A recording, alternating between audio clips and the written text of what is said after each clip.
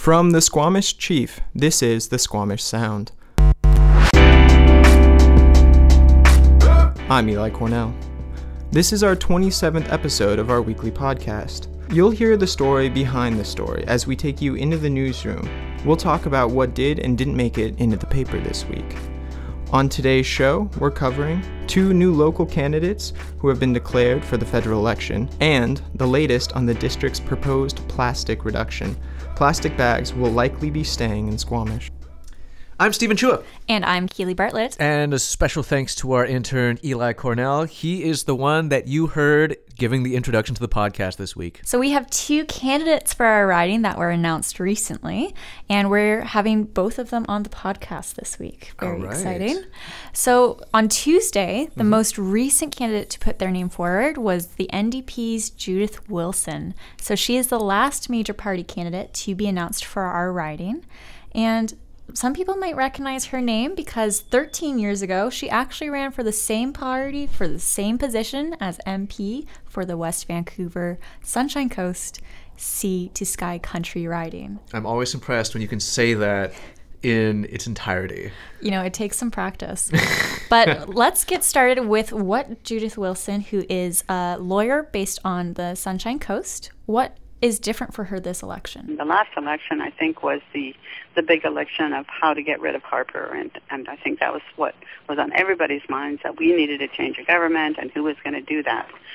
And in this riding, basically the vast majority of people who were looking for that kind of a change made their decision under the whole difficult situation of, oh my goodness, how do you not split your vote and all those kind of things, and they ended up going Liberal. Now we have a situation where, okay, what can we achieve in this election as a people? Like, where are we going with all of this at this point? So while Wilson has yet to be Squamish yet for this campaign, she did say that a lot of the primary concerns she's hearing, she thinks, will be quite similar to the Sunshine Coast. And here are some of the concerns she has. I mean, in terms of what we can accomplish now, we need to make our Medicare better. We need to have the kind of head-to-toe coverage that was originally part and parcel of the dream of Medicare. I mean, why should we not have Medicare for our eyes and our ears and our mouth, for heaven's sakes? The rest of our body is covered, but not that? We're saying it's time to move forward on that. And, of course, that also includes climate change. And I guess the other big, huge looming thing that needs to be said is that climate change is not something that can be sort of left to one side.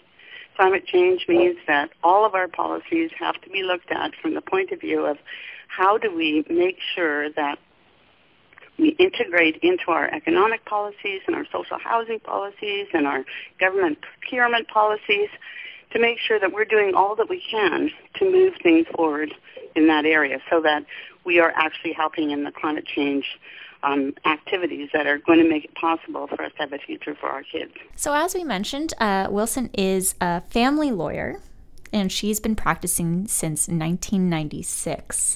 So quite the career.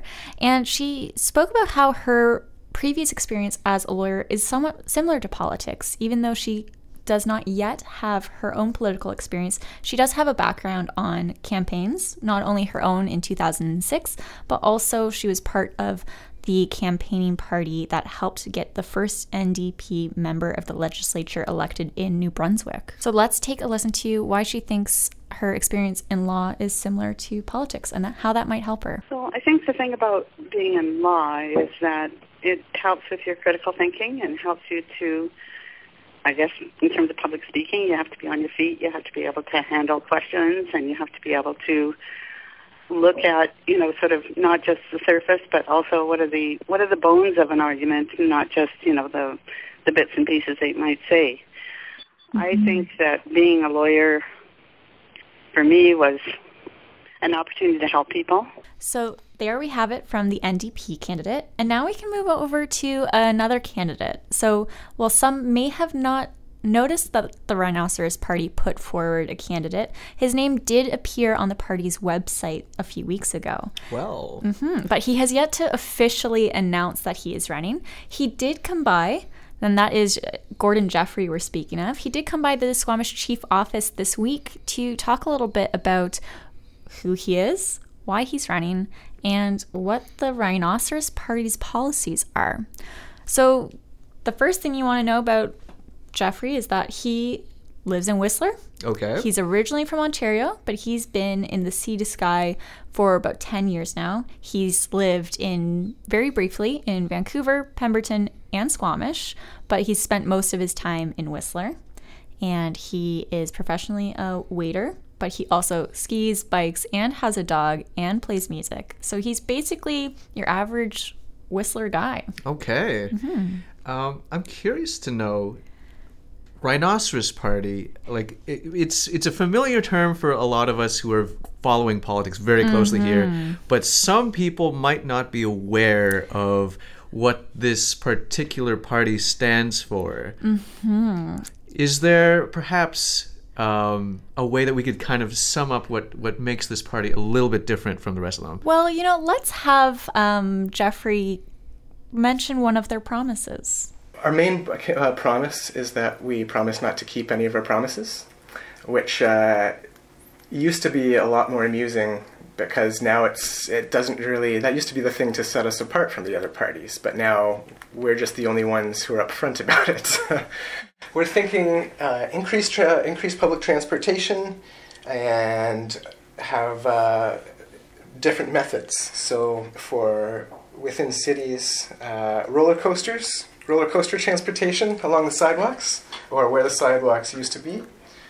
And then I've masterminded the Super Mario pipeline to fill the gap left by Greyhound and the lack of affordable train service or whatnot in Canada.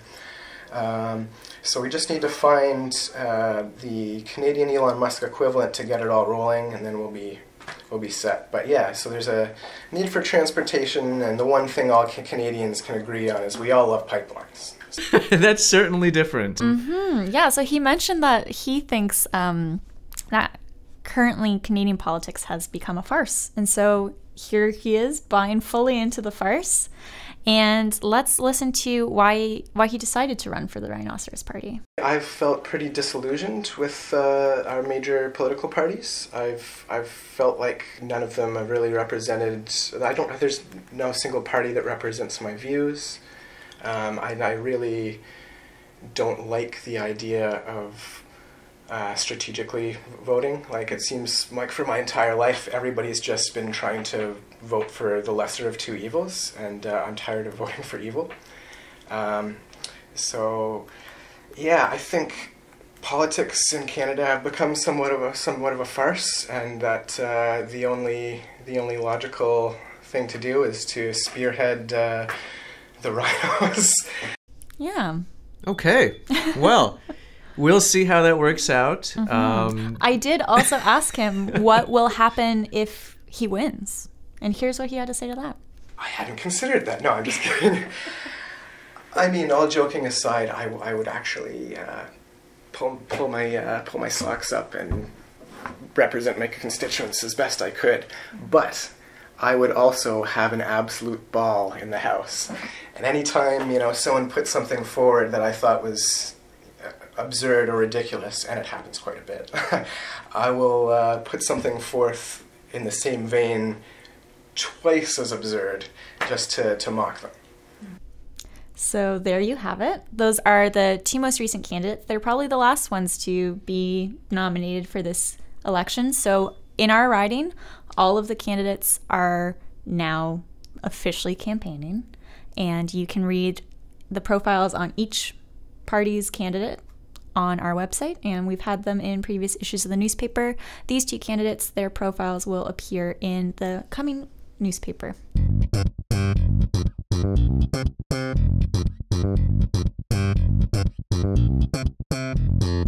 Okay, now we're bringing in our editor, Jennifer Thuncher, for her editor's pick. She talks about one subject each week that fascinates her, and at this time, it's going to be the proposed plastics reduction coming from the District of Squamish. I'm just going to give you guys a quick background. Did you say hello to me? just hi. Oh, that's right. I should acknowledge your presence. How are you doing? Hello, Jennifer's in the house. Thank you. Thank you. I gave you a tidbit. I should at least get a hello. You need to give me at least 3 to get an acknowledgement. Okay. That's how it works here. Carry on. Okay. So, quick background. The district earlier this year asked staff to create a bylaw that would ban plastic bags and straws. And since then, staff have been coming back and briefing the district on how it's going. And over time, that ban has evolved into more of a reduction. So it's not outright getting rid of all of them. It's just saying, okay, maybe if we can't get rid of all of them in a practical way, maybe we can reduce them bit by bit. The latest development is they're no longer going to try to wipe out all the plastic bags that you see in checkout counters or stores. Originally, the plan was to try to eliminate plastic bags at, let's say, the grocery when you try to, cart them out with your food, or when you're at the store when you're trying to put your clothes in something or whatever you bought. They wanted to get rid of plastic bags entirely in that case. However, district staff have come back with them and saying there are 2 things you can do. You can prioritize eliminating as much plastic as you can, and in that case, we can go with the option of taking out plastic checkout bags, or you can go with the option of trying to reduce as much greenhouse gas emissions as possible. And if that's your priority, eliminating plastic bags isn't the best thing to do, because if you eliminate plastic bags, inevitably stores generally try to replace them with paper bags, and paper bags actually require more resources to manufacture, and as a result would presumably create a higher carbon footprint. So the district, upon realizing this, councillors just said, you know what, let's go with the greenhouse gas friendly choice. And as a result, plastic bags will be staying, but it will be on a fee-based system. So from that point in, we're going to play you a little bit of what happened to the meeting. And one of the other things that a lot of people were interested in was what's going to be happening to compostable and biodegradable plastic bags. Right. Let's have a listen. Unfortunately, both of these items are marketed as environmentally superior products, and many of their advertised claims are in fact unfounded and might be considered a form of greenwashing. We've identified 3 possible outcomes when someone comes across a biodegradable plastic like this. Either they will think it's plastic and put it in the recycling, in which case it will be contamination. They might think it's compostable and put it in the compost, and it might break down, but then these microplastics will go into the soil and thus into the food web. Or thirdly, they might rightly think that it is garbage and belongs in the landfill, in which case it will break down quickly and then get into the leachate even faster. So that was a district staff member discussing the merits or perhaps weaknesses about what is going on with those bags. Right. This whole story confused the heck out of me, which is why I called you at 7 a.m. yesterday when I was editing your copy from the council meeting, because I think it goes against what all of us felt, which was, myself personally included, going to the grocery store. Okay, I'll do the good thing and get the paper bag. And so that's, I think, was shocking. So one of the stats, I don't know, I'm putting you on the spot, but was with cotton bags, how many times the cotton bag had to be reused? So according to district staff's findings, is 131 times. So you got to reuse a cotton bag 131 times before it becomes as environmentally efficient as a single-use plastic bag. That's crazy. I don't use anything that many times. No. That's crazy. And then, to be honest, and to be clear, there's a difference between cotton bags and then the synthetic fiber bags. The synthetic fiber bags, you have to use 11 times. It's so interesting, and I think at first blush people aren't seeming to want to believe this about the carbon footprint. So it'll be Very interesting to see how people react to this in the district. The one that I'm completely guilty of that was very interesting was about the compostable bags that you just played the clip about, because they sell them at the grocery stores, not just in Squamish, but everywhere, that with the green little logoing, it's a word, and saying, put it in your organics bin, which makes my family happy because then they don't have to gag and throw out their organics. So I have switched since learning this and now put newspapers, our newspaper, after I have thoroughly read it, into the bottom of the compost bin, and that is supposed to be more environmentally friendly. I'm curious about the poop bags for dogs. Did they mention the poop bags? They did not specifically say poop bags when they were discussing this, but they were referring to, I guess, compostable and biodegradable bags as a whole. So presumably that would include those ones. Then. Presumably that would include those as well. And basically, according to district staff's findings, is that there are a number of things that concern them. One was that people might be under the impression that, oh, it's compostable, I can just throw it in the woods. And that would create an increase in littering, when they won't actually break down in the woods like that. It doesn't actually and we work see that that way. Everywhere in Squamish. It's exactly. disgusting. So that's one thing that they were concerned about. But what are dog owners supposed to do to be the most environmental? That is a very good question, and that was not something that was directly addressed during the council meeting. Investigative story, Stephen. Yes. What to do with the dog poop bags. Yes. That will be one that we will be watching very closely. Okay, next investigation. Thank you for that assignment. Yeah. I definitely thought it was, this is a big topic, and glad we dug into it this week, and interesting to see where it goes. All right. So thanks. Ciao. Ciao. The Squamish Sound is brought to you by the Squamish Chief. The music for this episode was produced by Stephen Chua, cover photo by Clayton Matthews. Have a story tip? Give us a call at 604-892-9161. Send an email to news@squamishchief.com. You can read these stories and more online at squamishchief.com, the newspaper, and have the news delivered to your door every week.